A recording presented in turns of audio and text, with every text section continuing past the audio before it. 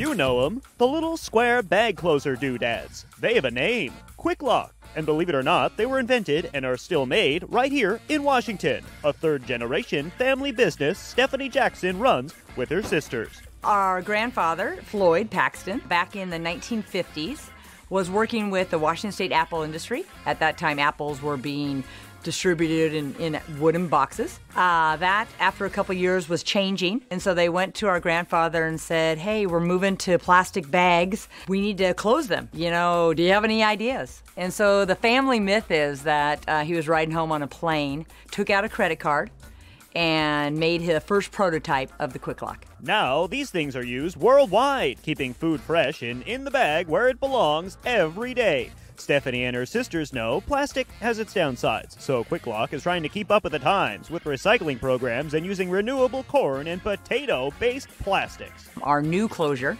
called the Eco Lock, it is made with 20% less petroleum materials. It's made actually with a plant renewable source of materials. It's a start, and Stephanie says these humble little squares continue to be a useful tool in fighting one of the biggest polluters around. Food waste is one of the biggest climate problems, and so we feel very proud that we are able to get food fresh and safe to around the world, and really keep that reduction of food waste down. Right here in Washington. I know, Yakima, Washington. Who would have thought? John Prentice, Seattle Refined.